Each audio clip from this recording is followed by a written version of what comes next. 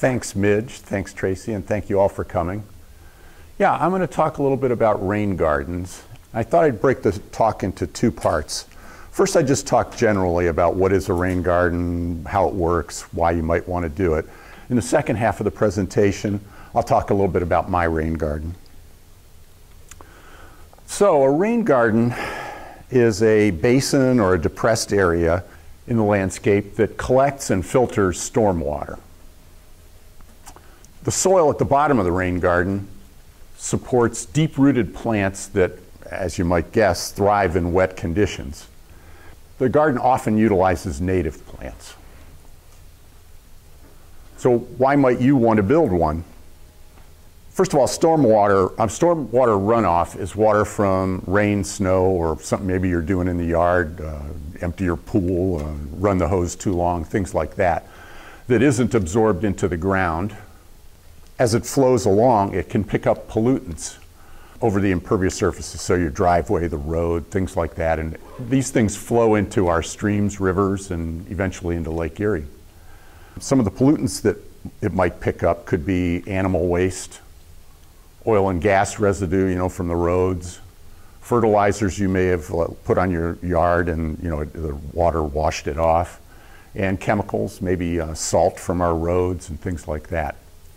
So the rain garden captures this runoff and slowly releases this excess water by allowing it to infiltrate into the ground, to evaporate, and then also, finally, to be transpired through the leaves of the plants. There are a number of benefits of a rain garden. One is, in a heavy rain event, it reduces local flooding by capturing it and keeping it from just washing away. By doing that, it also reduces the burden on the treatment facilities. It filters some of the pollutants, and depending on what you plant, it could provide a pollinator habitat and hopefully will be an attractive feature in your landscape. So to get started, the first thing you want to think about is where you might locate it in your property. The most important thing, some of these are pretty obvious, you want to identify a water source. So maybe you want to locate yours near the house and have a downspout collect part of the water that hits your roof and send it to a rain garden instead of sending it to the treatment facility. Maybe instead of that, you have an area that you sloped yard and you just want it to flow and be held up for a while instead of just washing away. Obvious, but you have to remember that water flows downhill, so you don't want to locate your rain garden higher than your water source. Since you're going to be digging it, you want to avoid tree roots. They're hard to dig through. And you could also damage the tree by locating it too close to the roots of a tree. You want to check if there's any underground utilities. Now, I haven't run into this, but they cautioned us when I took the course on this to check local regulations. Make sure it's okay to disconnect a downspout in your locality, if that's what you're going to do. And also, you don't want to locate it too close to a property line. I didn't write it here, but you don't want to build it right alongside your foundation either, or you might end up with a leaky basement as a result of this. And then something to think about, it's not a deal breaker one way or the other, but you might want to think about sun exposure. If you're in a very sunny area, that's going to say what kind of plants you can plant in the rain garden. If you're in a shady area, different plants are going to thrive. Then the next thing after you've decided where you're going to put it is how big should it be? And the size depends on two factors. One, how much rainwater, stormwater runoff you're actually going to collect. And two, how permeable your soil is. Will it just sit there for a week or will it actually percolate into the soil?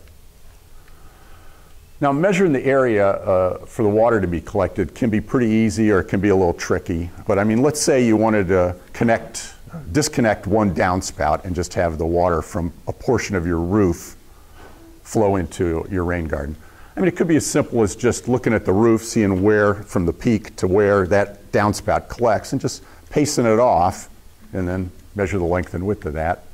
You got the area. The percolation test I'll talk about on the next slide. Basically, you dig a hole about a foot in diameter, nothing magical about the diameter, and about 18 inches deep, and you fill it up with water from your garden hose. let it all drain into the soil, fill it up a second time, and then see how fast it drains into the soil that second time. If it drains in less than 24 hours, then the size of your rain garden should be about 20% of the area you're collecting stormwater from, and be about 4 to 6 inches deep. If it takes longer, in other words, if your soil doesn't drain as well, then you're going to want to make it a little bigger in area and a little shallower. So I put an example here. Suppose you were collecting rain from a section of your roof that was 20 feet by 15 feet. You're just going to take the downspout, and instead of running it into ground, or you're going to direct it into this rain garden. Then the drainage area is 20 times 15, or 300 square feet. Let's just say that it took 18 hours for your perk test to drain. Then the result, the calculation would say, make my rain garden 300 square feet times 20%, or 60 square feet. It could be any shape you want, but let's say 6 feet by 10 feet. And then that would also say we want a rain garden depth of 4 to 6 inches. So now, this isn't hard and fast. You can make it a little bigger, a little smaller. I wouldn't make it too much smaller. I mean, if you're collecting from a large area of the roof and you make it 2 feet by 2 feet, it's just going to overflow whenever it rains. So you need to make it big enough, but a lot of people get scared when there's any math, and I don't want you to get scared, because this is the easiest math on earth. So this is just a quick schematic, a sketch that I made that illustrates what a rain garden looks like in cross-section. So you'll have the source, the water inlet, and in this case I just used a downspout, a pipe. You dig a basin, the size that you just calculated. One of the things you do with the stuff that you dug out of there is you create a little berm, a little mound around the outside, specifically the downhill side of your rain garden. The bottom of the basin you dug should be amended with compost or peat or something like that, some organic. And then generally you put a layer of mulch on top of that just to keep weeds down. The rain garden should have an outlet or an overflow, and I found that out the hard way. I'll show you a picture of that later. So once you've built that one slide made it look pretty easy, but it's a lot of digging. Next would be planting it. And I just put a few things down here that you might want to think about when you're selecting plants for a rain garden. I guess the first thing, the most obvious thing, is they have to be plants that thrive in a wet condition. Your rain garden will go from flooded, underwater for a day or two, to dry if we don't get any rain for a while. Within the rain garden, there'll be areas that are wetter and a little drier. So some of it, there's actually some nice tables, spreadsheets that list plants that thrive under various conditions. And if you dive into this deeper, you can access those through some resources I'll mention at the end. But then, of course, you want to talk about, am I going to need plants that like to be in the sun or the shade? Do I want flowers? If so, do I want to have them all bloom in the spring? Do I want to try to prolong it through the whole season? A lot of times if you're putting your rain garden in the shade, flowers aren't as easy to identify. So you might want to look then about textures and shades of green and things like that. As I mentioned, there's a strong bias among this rain garden community to use native plants. They're already well adapted for various conditions, and they're especially good for having pollinators, because if you mix your plant selection so that you have a good season of bloom, you'll attract pollinators throughout the summer. A lot of the emphasis these days is on monarchs, so there are a lot of plants that thrive in rain gardens that attract monarchs. And then this is kind of, I don't know how to explain this, but let's say you're building this rain garden and you have a patio over here and you want to look out at the rain garden and enjoy the beauty. You don't want to put all your tall things here and obscure everything on the other side. So they talk about a viewing angle. Think of where you're going to see it from when you're selecting the plants. I wish I could tell you it was a dig it and forget it, but there is some maintenance required. And of course, it depends on how lucky you are with what kind of year we get weather-wise. But if you plant a rain garden, you're planting plants that like wet conditions. the beginning of June this year, we went 18 days without a drop of rain. They would have all died if they were new. So you have to plan on maybe watering during the first year till they get those deep roots and can access moisture that's deep in the ground. It's recommended to mulch every 2 years. A lot of these plants that you'll choose go to seed, especially the natives, and you'll have volunteers springing up in your rain garden. And if you like where they are, that's great, and if they're somewhere you didn't want them, you're going to be pulling them out. So I found that it was good to put some stepping stones in the basin so you can step in there in case it's wet or muddy. I never thought of this, nobody told me this, but this year, after 3 or 4 years, the berm that I constructed had kind of eroded into the basin, and there wasn't much of a wall around it anymore. So I had to kind of get in there with a hoe and bring it all back. This is another thing that I think is worth thinking about, and they didn't tell us this in the course, but I think you want to have a nice smooth contour, especially if you're the one mowing. You don't want to have like right angles that you got to go in and come in from the other side and all that. Just make it nice and smooth so you're making a easy path for mowing.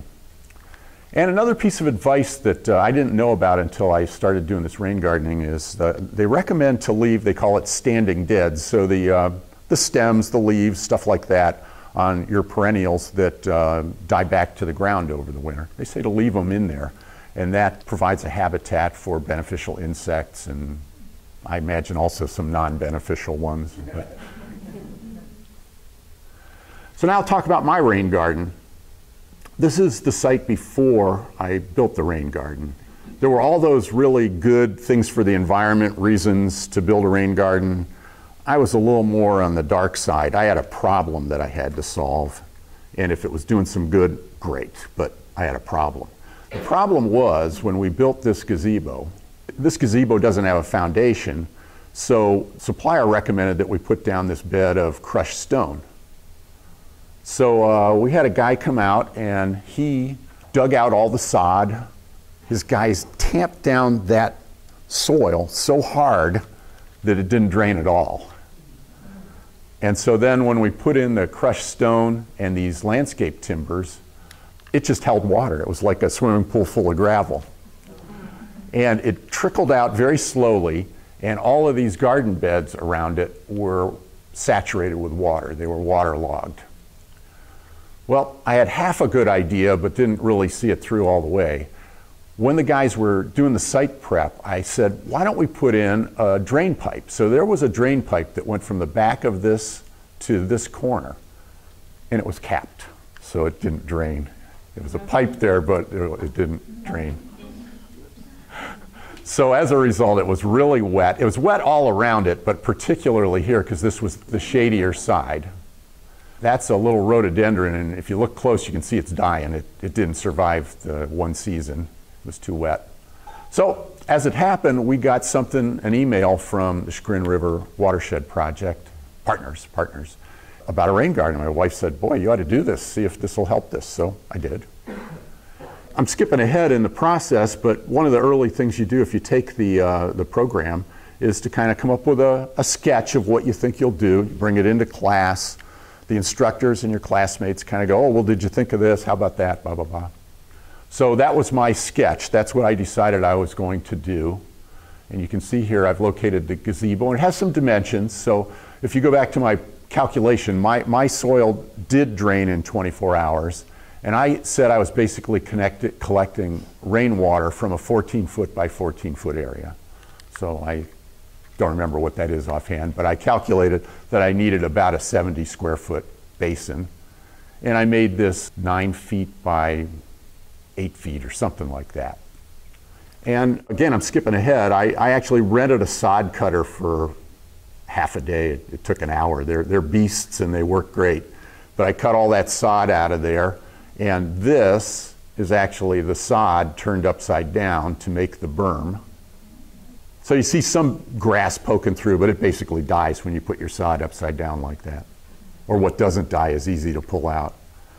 My soil has a tremendous amount of rocks in it, so I just kind of collected them off to the side, and you'll see later I just kind of decorated the perimeter of the garden with them. This here is, you can't see it real well, but that's a hole I dug when I found that pipe that was capped. I then continued that pipe right into here. I think I have a picture. Oh, no.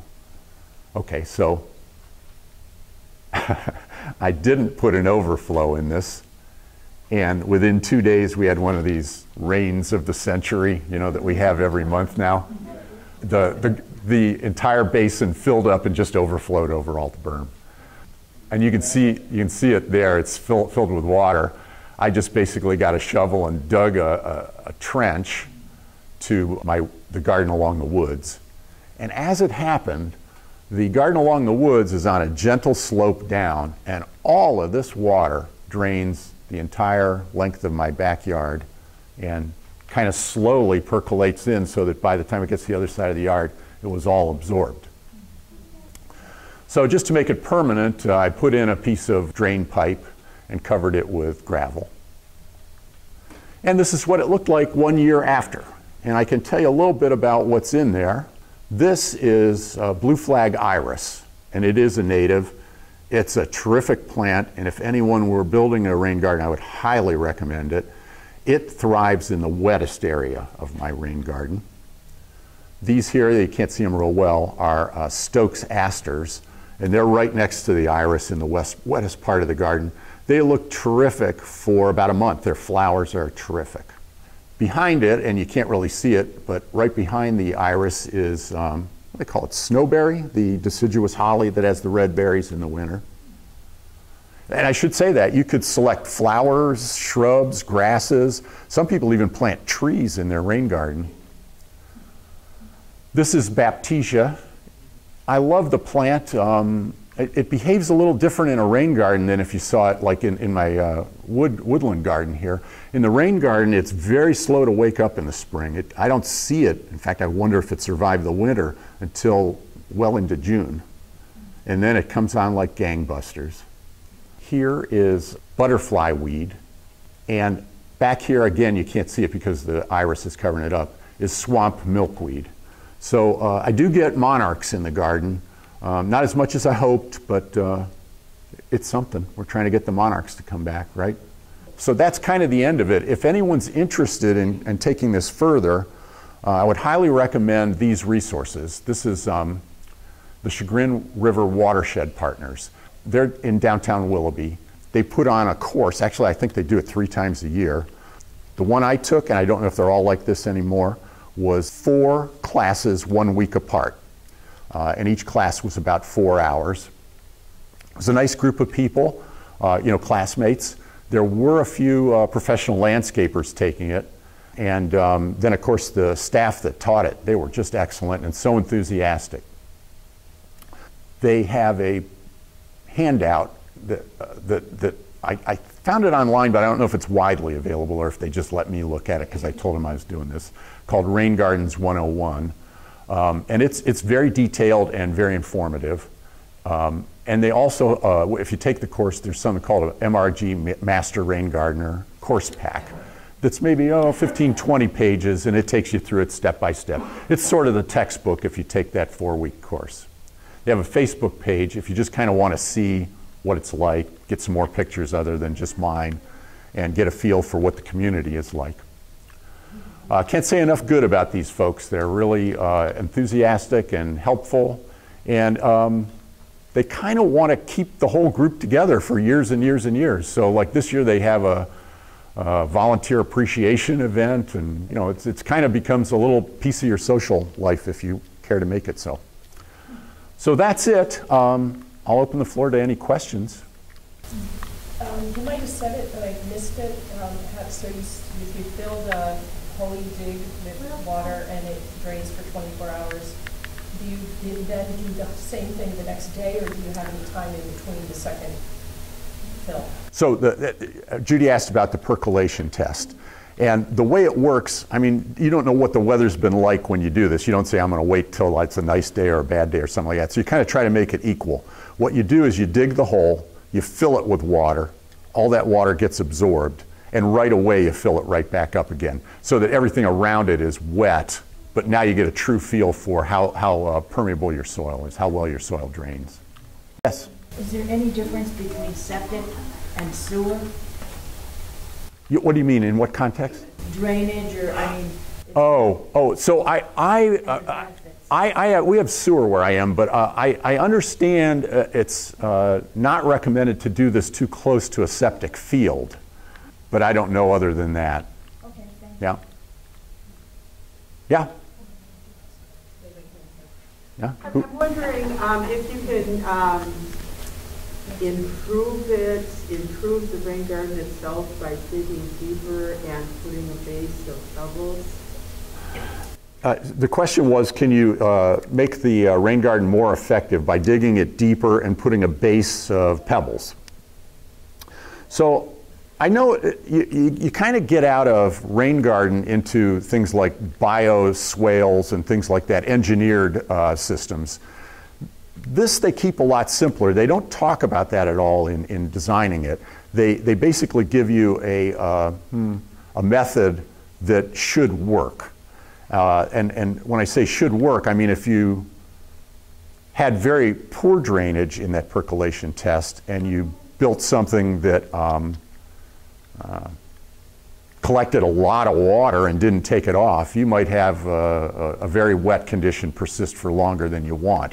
Or like I showed in my one picture, it could overflow if you get too much all in one day. I don't know about the pebbles at the bottom. I know that when, like if you see a construction of a commercial building and they're building a drainage system, what do they call them? Detention or retention pond, yeah. That those are often engineered and they have systems at the bottom to control in case of those once in a century events.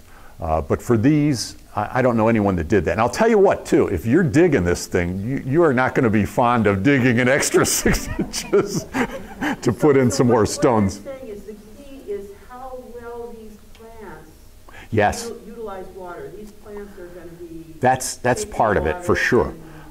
I think you want to size it at least in the neighborhood of the right size for the amount of water you're going to collect.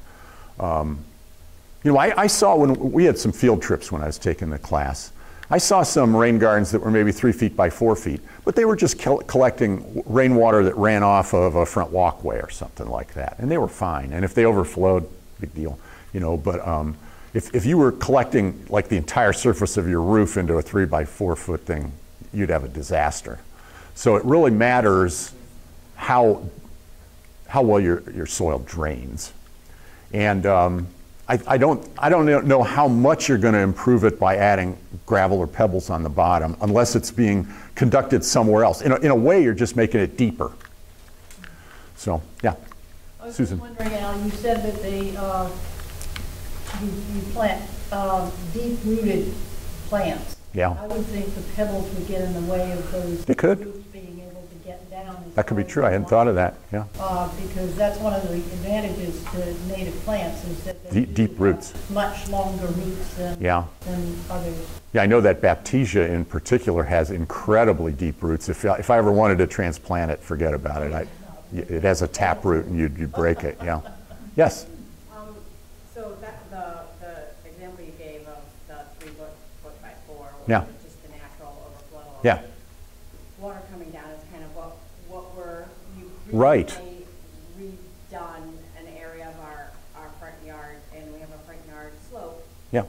and we're anticipating the possibility, because of that re-landscaping, that there's going to be a gathering of water Sure. at the base of that slope now. And Sure.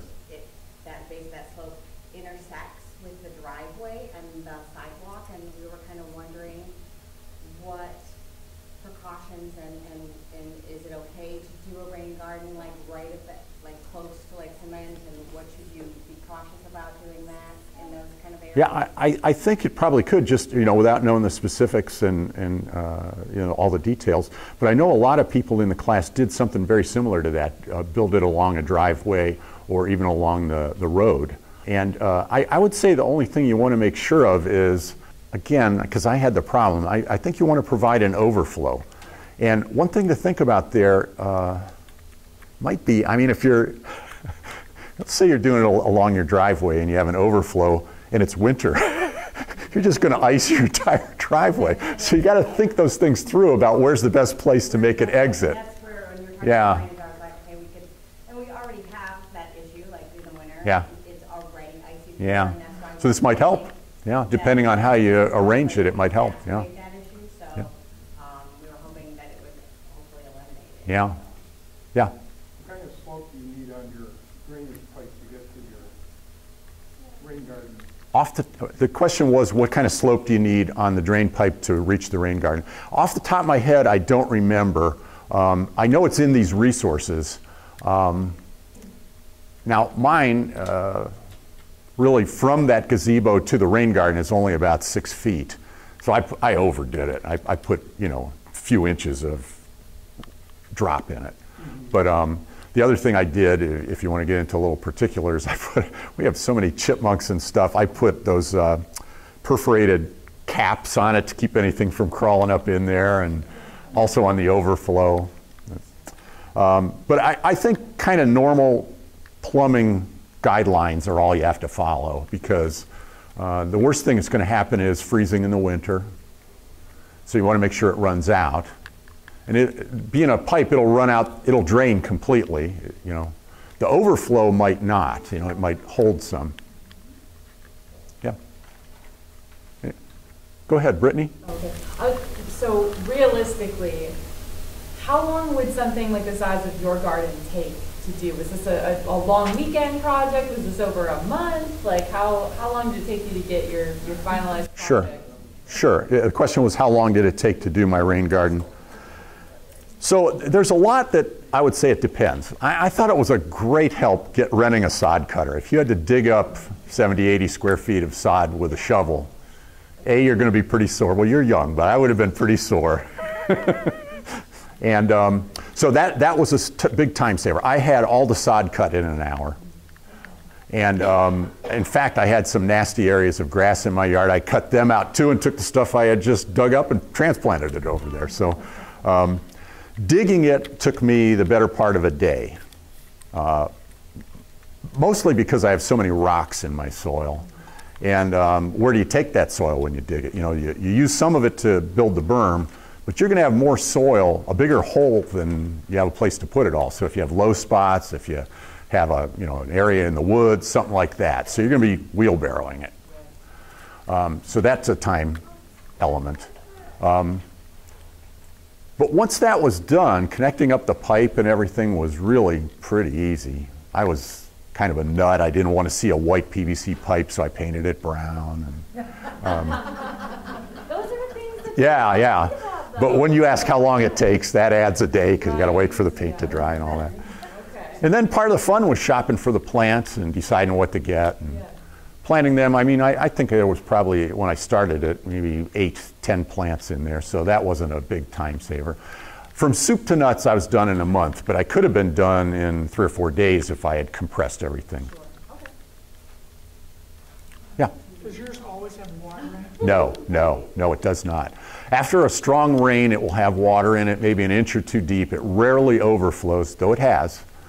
This summer it has a couple of times. And I haven't watered it because now after 4 or 5 years, everything is well established. But I really think that's good advice to know that if you're planting. Now another good piece there is to plant in the fall when the weather's changing and it's going to be a little moister. And they'll get a chance. If you planted like around now, they'd get a good root system developed over the winter and be good in the spring. But no, it doesn't typically. Adding fish doesn't help. No. It was funny, before we did it, there was enough of a puddle that a frog moved in. But he was gone the day we connected the drain pipe. Yes, again in the back. What do they suggest if you have to go underneath concrete to get to your drain? Yeah, well, they actually talk about that in the course, and they talk about using, I may be answering a slightly different question, but if you have to go under the concrete, a sidewalk or something like that was the question. And they suggested running PVC pipe with a pop-up. You know what I mean by a pop-up? There's these things that it's flush with the ground, and then when the rain comes, it forces a little cap up in the air, and all the water kind of spills out. So completely unrelated, I have one of those under my front walk. When we built the house, we had it installed because the builder put the downspouts on one side of the front walk, and all the water was just going to run across the walk, and that's what I was talking about, ice and stuff like that. Yeah? happen? Get what?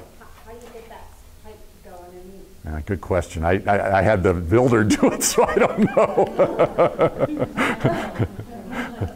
Yes? So you mentioned maintenance, and it's kind of along the lines of the question he asked about the water in there. Yeah. Do you find that, do you ever have to water it even though yours is well established, or once it's established, it's pretty maintenance-free in that respect of the water that needs to be in there at any time? Right. The question was, do I ever have to water anymore? No, never. In fact, I had a sprinkler head that was nearby, and I actually turned it off. I don't use it at all. And the maintenance, like I said, knock wood, I don't even have to weed it very much. I just have to take out the volunteers. I do have a lot of the Baptisia. I have little Baptisias this tall now, and milkweed spreads pretty, yeah. Now, the swamp milkweed is a little easier to control than common milkweed. I don't get a lot of stuff coming from rhizomes. I just get the seeds that fall and germinate. Don't you go after those pods on the milkweed? I do when I think of it. Some get away from me.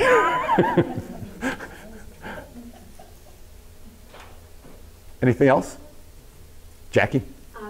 What was the size of the hole again? Well, I actually looked it up this morning to see. It's 18 inches deep, and how wide? It says the width of a shovel. So whatever you dig the hole with, you know. The basic idea is that it's going in around the sides and out the bottom, or through the bottom. It's infiltrating into the surrounding soil. Yeah, a lot of this, there's guidelines, but I got to tell you, they aren't that strict. I mean, if you made it 17 inches deep, come on, you know, no big deal, yeah. Okay, well, thank you. Thank you all for coming.